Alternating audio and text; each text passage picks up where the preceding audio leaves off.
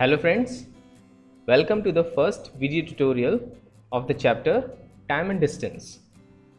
It is certain that it is one of the most important chapters of maths and it includes various fundamental and logical concepts which need to be understood before we actually try solving different questions which are frequently asked in different competitive exams. So in this first video, we'll be discussing concept of motion, concept of constancy and conversion of unit. So let's start with the first concept, which is concept of motion.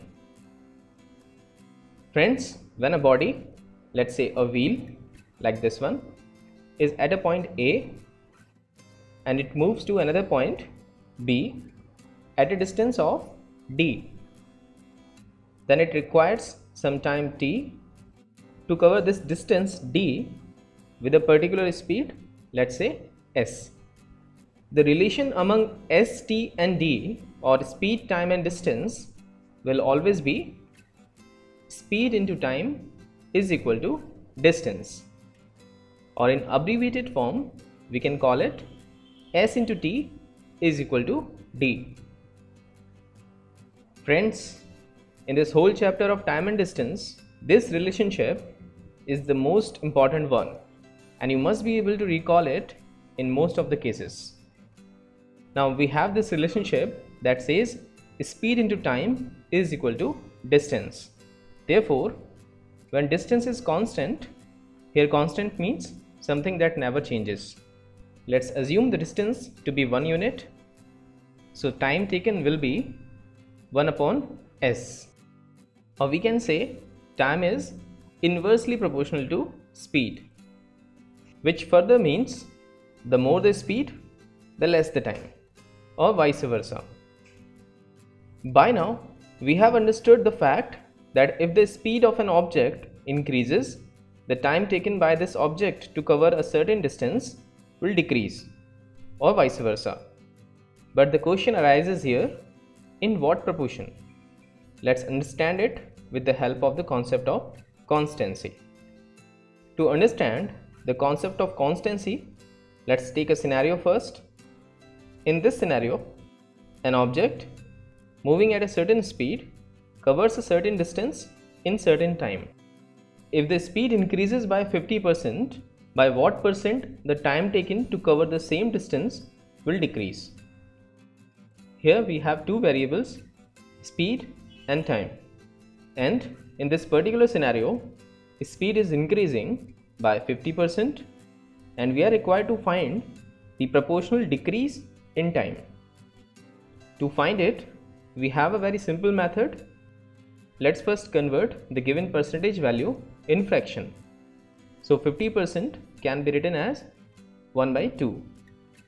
Now, as we are to find the proportional decrease in time, what we need to do here is to take the numerator part of the fraction and add it to the denominator part of the same fraction. The hint to remember this is the fact that we are moving from increase in one variable to decrease in the other. And by adding the numerator part to the denominator part, we are actually getting a decreased value. So the fraction we get here is 1 by 3, which in percentage will be 33.33%. Let's take the opposite scenario here. Let's say the speed of this object decreases by 20% and now we are required to find the proportional increase in time to cover the same distance. Let's once again note down the fractional value of the given percentage, which will be 1 by 5. In this scenario, we are to move from decrease in one variable to increase in the other. And how shall we find that? Take the numerator part of this fraction and subtract it from the denominator part of the same fraction and we get 1 by 4, which in percentage is equal to 25%. So friends, you learnt a very important concept here. We request you to think of different scenarios and to find the proportional changes in the other variable. Believe you me, this exercise is of utmost importance, as with the help of it we are going to solve a lot of seemingly difficult questions of time and distance in coming times. Let's now move to the next concept, which is conversion of units. Friends, do remember the fact that to solve any of the problems, all the units involved in the calculation must be uniform. Here we are going to discuss the most used units of speed, and we'll understand how to convert them among one another. The first one is kilometer per hour, and we are to convert it in meter per second. Here we have assumed the speed to be s kilometer per hour, and we are to convert it in meter per second. We know that in 1 kilometer there are 1000 meters, and in 1 hour there are 3600 seconds. But we are not going to use these values in our questions.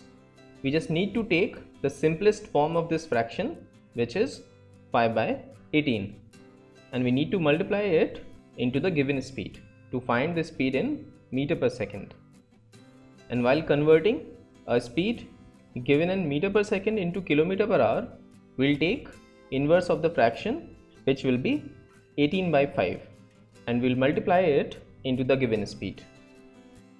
Another popular unit conversion is kilometer per hour into meter per minute, and vice versa. Now once again, we can observe that in 1 kilometer there are 1000 meters, and in 1 hour there are 60 minutes.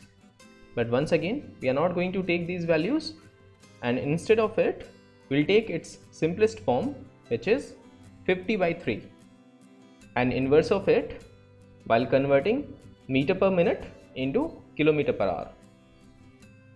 So friends, this is it. In the next video, we'll take a few very important shortcuts to solve basic time and distance problems. Till then, keep learning and have a great time.